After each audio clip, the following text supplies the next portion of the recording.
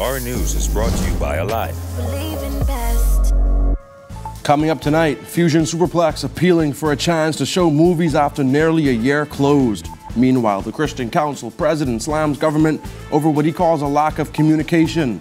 And the married couple talk love and leadership on Valentine's Day.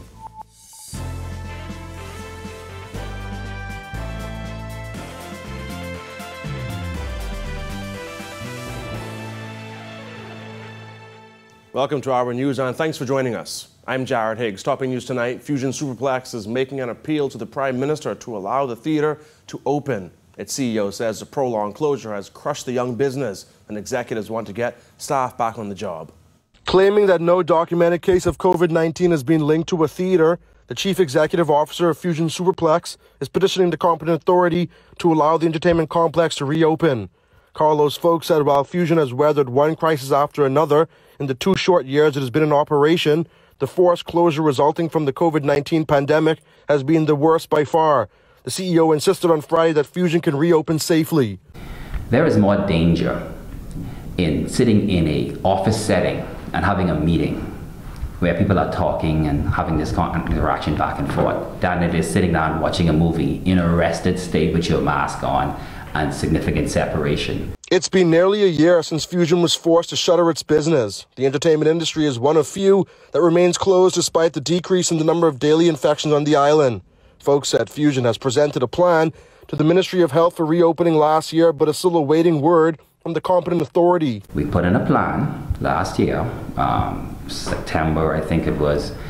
They came in, did their inspections. We indicated to them that we would do reduced seating. We would seat every other row because we have pre-assigned seating. We sell everything online, so we can tell you exactly where you're going to sit. And we will be able to reduce occupancy levels to any number the government requires. The 100,000 square foot facility is only operating 10% of its business, according to Folks, who says aside from the issue related to its closure, Fusion is also contending with a $500,000 BPL debt. We made a recent payment last week on the 3rd of February for an amount of $68,000 to cover the current bill. And we've been doing that quite well for the last 5 months. We haven't indicated to BPL we are currently not capable of dealing with the arrears. We are under restricted operations. We have one outlet open. Only 10% of the business is allowed to operate. That's the outdoor restaurant. Folks said Fusion has a $498,000 claim against BPL for equipment that he claims was damaged during a voltage spike. Folks argued that the claim should offset Fusion's debt to the electricity company. However, he added that it is unreasonable for BPL to expect full payment. But if you're going to have us operating under restrictions, then you can't collect in a normal manner. You can't knock on the door for the bills in a normal manner because business isn't being allowed to be conducted normally. As Grand Bahama businesses welcome the announcement that curfew on that island may be extended from 10 p.m. to 11 p.m., restaurants on New Providence are hoping they'll be next for relaxed restrictions. Christina Dragovich reports. Weekends are busy for New Providence restaurants like Latitudes. On a Friday and a Saturday night, we have to do last call at 8:30 for the kitchen. Usually about 10 after 9, we have to slowly turn the lights up just to give guests a reminder. So you're already taking away from the ambiance of the experience of the restaurant. Just to get them home on time. New Providence is still on a 10 p.m. curfew, forcing restaurants to set a last call that eats into prime business hours. Latitude's restaurant manager, Greg Glenn, says the restaurant operates on half capacity to follow COVID protocols. But the financial burden of that, plus providing testing free of charge for all patrons, is putting a strain on business. Not only do we have to rush guests out on a busy night, it is an extra seating that we're not receiving, so we're really operating at half capacity. Since December, Latitudes has tested more than 3,000 Bahamians, a requirement since the restaurant is part of a hotel. But Glenn says the process has been a simple and smooth one for patrons who are tested and receive their results in about 15 minutes. Majority of guests, it's a very convenient experience. It's a very simple test, takes around 10 to 15 minutes. So it has been very convenient to allow us to still have guests in the restaurant. Last week, Prime Minister Dr. Hubert Minnis told reporters on Grand Bahama that curfew restrictions would be relaxed on that island, as he said Grand Bahama was doing extremely well with its COVID cases. That, the Prime Minister said, would be good for restaurants on that island. However, restaurants on New Providence are still working to keep their doors open. An extension to 11 p.m. or 12 p.m. would really make a big difference for guests having the intended Latitudes experience and also allowing us to make that extra revenue to help cover not only the restaurant costs, but the cost for the testing itself. Reporting for our news, I'm Christina Dragovich. Despite House Speaker Halson Moultrie's decision to quit the FNM, former Chief Parliamentary Clerk Maurice Tynes says the government's best bet is to leave him in the chair. It's better for them just to leave him there. I don't see what greater damage could be done. Tynes, who served as parliamentary clerk for 24 years, reasons that government's hands are tied. He reiterated, though, that first-time MPs should not be appointed House Speaker, naming Moultrie as a perfect example. That's a core principle of mine, that first-time members of Parliament ought not to be elected as Speaker. And I think you can see from what happened with this current Speaker, with his personality and inexperience in handling the nuances that come up in the Parliament, and his plus his interpretation of the rules have caused quite a bit of problems. Christian Council President Bishop Delton Fernandez still pushing for a further easing of restrictions for funerals and church services, but he says there has been no communication with the competent authority. Berthany McDermott reports. Despite calls by the Christian Council to further ease restrictions on funerals and weddings, President Delton Fernandez said there has still been no communication from government on the issue. He called the situation sad. With the extension of the order, seemingly things remain status quo until the competent authority comes back to us, which is very sad. And this is why I've asked persons to stop writing me and to write all of the cabinet ministers, because we've been told by the competent authority, all the cabinet of the Commonwealth of the Bahamas. Last month, restrictions on funerals and wedding ceremonies were eased, allowing funerals on New Providence, Abaco, Mainland, Eleuthera, and Exuma to have a maximum of 20 people at the graveside only and 20 people at weddings instead of 10. Some people have argued that churches won't be able to properly manage crowds. I think it's unfair to say that, because we've put forward a plausible solution that has worked, whether they've come to realize it or not. We've been holding memorials as we speak, where there's no body and there's not so much. Most times people get emotional when they see the body, or when I'm committing the body and it's the final resting place.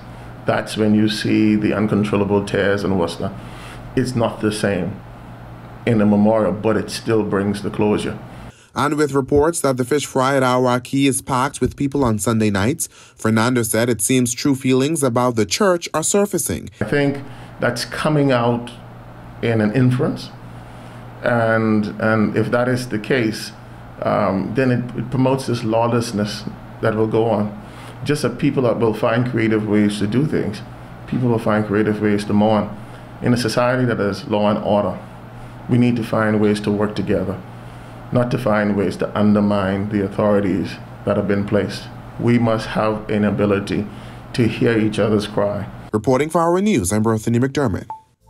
Still to come on our news, the PLP hosting a voter registration drive in Grand Bahama, and we have an update on upgrades at the straw market, so stay with us. Imagine, that's where every advancement begins, with an idea that things can be different, better. Now, imagine a world where your entertainment experience was all about you, your style, your show, at your budget. At Rev, that's what we've imagined. To join the conversation and learn more about the future of Rev TV, visit us at rev.bs/imagine.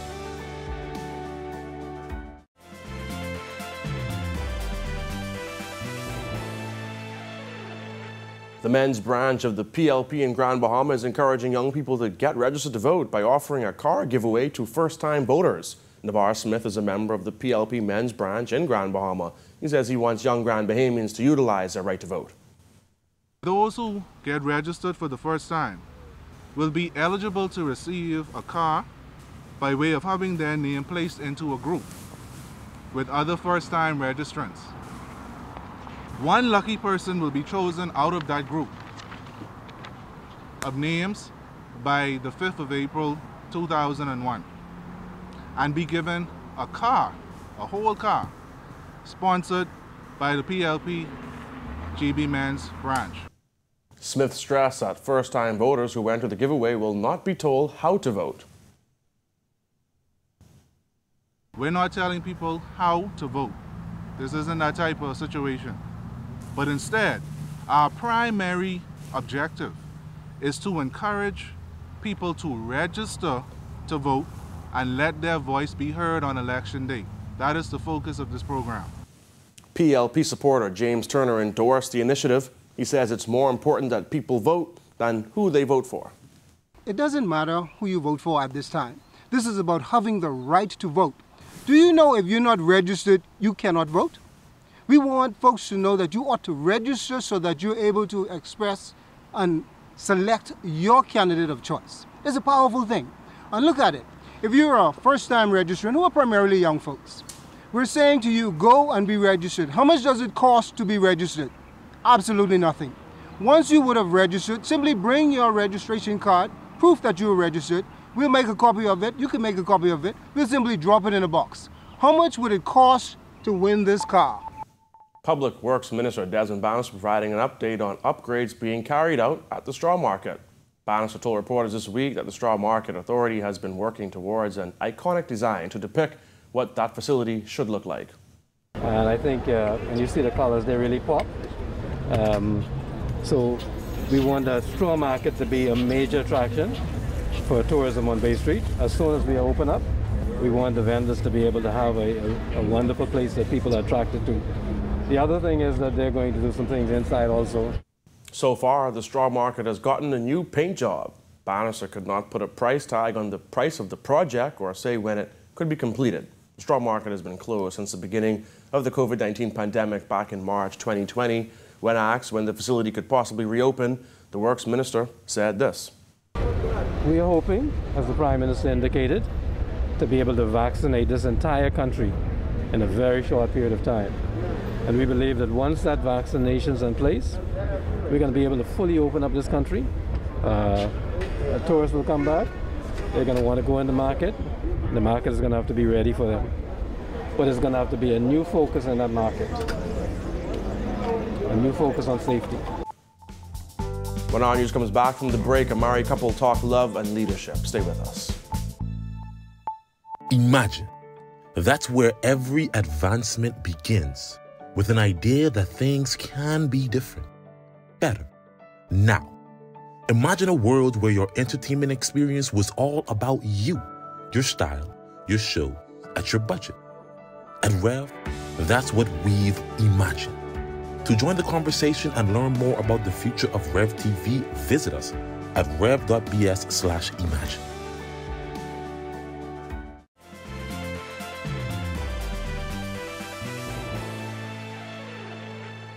It can be challenging running a mega ministry with your spouse, but the pastors of Bahamas Harvest Church seem to have found the right formula for love and leadership. Tonight, our Jillian Gray speaks with Pastor Mario and Erica Moxie on leading in love.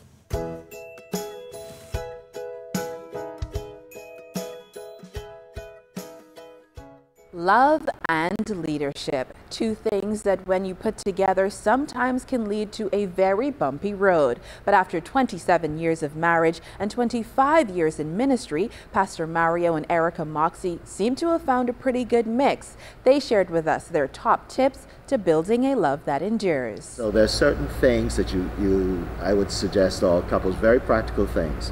What do you do on a weekly basis just for you as a couple? Very important to establish a date night. What do you do on a monthly basis in terms of just simply being able to connect with one another, spend a day together, shop together, go out, do chores together, and then what do you do on a quarterly basis? Not every couple is able to do it, but throughout the year, if you can do it once or twice a year, get away for a weekend and just reunite. Those tips came after many years of trial and error. The Moxies met at church long before Pastor Mario was an ordained minister. In fact, he was playing the piano when he spotted Erica for the first time. The first thing I noticed was her mini skirt. That's the absolute first thing I noticed. And then the other things started to come through after that. She was a young, professional Bahamian woman. I tell people all the time, if you knew me back then, I probably would have turned you off, because from an appearance perspective, my teeth were crooked. And so they were going, one was pointing in Inagua, and the other one was pointing in somewhere in Bimini, somewhere along that line. And so I wasn't necessarily a pleasant person to look at, but she saw beyond that. And I'm so grateful and thankful. She's still out of my league, by the way. Their love bloomed in small groups, and when Pastor Mario went off to seminary, his then girlfriend would write letters to him and mail photos sprayed with perfume. Eventually, she joined him at Bible college. Despite building a strong friendship over the years, the couple say they're still learning more about each other every day. When they finally wed, they, in their words, were broke college students. Their marriage rings cost $89 in total, and they still wear them to this day. It's that humble beginning that they say helps to tame their lives and focus their priorities on more meaningful things, like date night. Establishing a date night, we don't allow anything to interfere with that. To the extent that our daughter's birthday fell on one of our date night, and she came to me in advance. She says, "Daddy, I know this particular night is your date night, but it's my birthday. Can we do something special for my birthday?" And I thought, oh dear Lord, what would even make her think that we would neglect her birthday? But the fact that she recognized that was such an important time for us. Even with their fail-safes, challenges do arise. Pastor Mario said leading ministry together does present challenges, but they've learned to work through the tension. And we don't always agree, so there's always this bucking of heads. And whereas, you know, I'm the lead pastor at our church, she is still my wife. And it's that tension that we're constantly having to resolve. It is not a walk in the park, you know, but there's also nothing more rewarding in the world than to be in ministry together. For them, divorce is not an option. Mrs. Moxie said her trust in her husband is based on his past record of seeking God and being dependable. Standing together and building their family is key, as they say they have to be as intentional with their kids as they are with each other. Sometimes the expectations from church and maybe the unspoken things that kids feel that you know, that their parents or we're always out and we're the bedsides of persons, and sometimes we miss maybe one of their school programs or something because of stuff, and so even juggling those kind of things. And so we're very intentional that even for us, our kids in most cases have traveled more than the average child, but they've given up more than the average child too. And so we're very deliberate as it goes for family also. Their final bit of advice was to surround yourself with like-minded couples who have the same goals as you do, and give your all to each other, holding nothing back. Reporting for Our News Weekend, I'm Julian Gray. Rastafarians celebrate a special occasion. Stay with us. Imagine, that's where every advancement begins. With an idea that things can be different, better, now. Imagine a world where your entertainment experience was all about you, your style, your show, at your budget. At Rev, that's what we've imagined. To join the conversation and learn more about the future of Rev TV, visit us at rev.bs/imagine.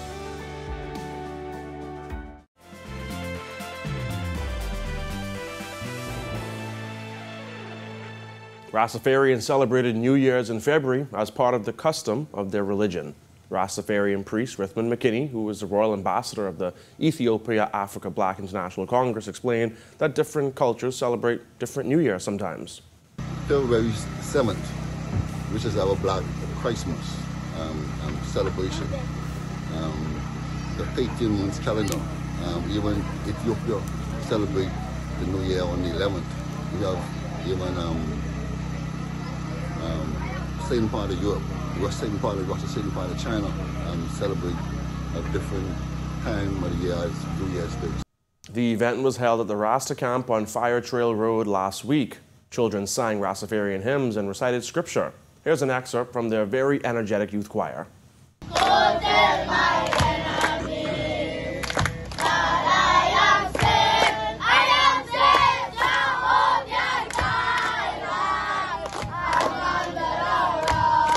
McKinney explained the importance of the celebration to Rastafarians in the Bahamas. This is what our father teaches, Prince Emmanuel, who set this foundation, and let us all welcome. This is the Ethiopia Africa Black International Congress. Through the virtue of salvation, we come to free and redeem the African descent, but being through the atrocity of 17th century triangle slave trade. They take everything from us, our language, our name, our culture, our God. So this is a platform for us to agitate and lobby and find back ourselves. Thank you for joining us for Our News Tonight. To catch our news on the go, download the Rev Go Play app. On behalf of the entire news team, I'm Jared Higgs. Have a beautiful evening, Bahamas.